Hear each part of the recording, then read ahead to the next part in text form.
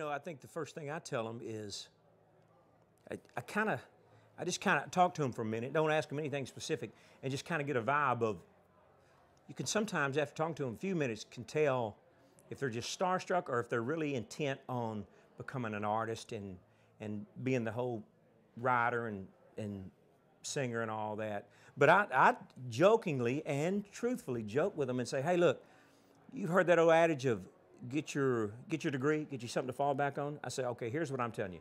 Get that to fall back on and then fall back on it. I tell them, I said, don't do it. And then I just say, this is really hard. You're going to be shot down so many times, and if you're not strong-willed and almost just headstrong, you're going to be very discouraged at times and probably not going to end up making it. And odds are, even if you're all those things that you need to be, the odds are you're not going to make it. The stars truly have to align.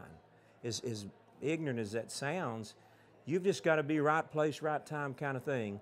And I won a contest is how I got started.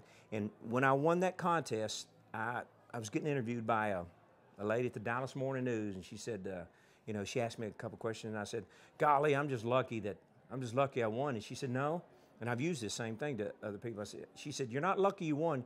You're lucky you found out about the contest and entered. Your talent won.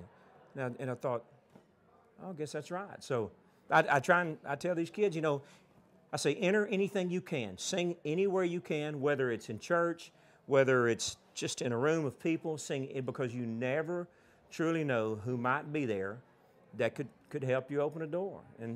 So I just say, there's no place, don't ever be too big to sing any place. Just think, well, I'm not going to go play that place.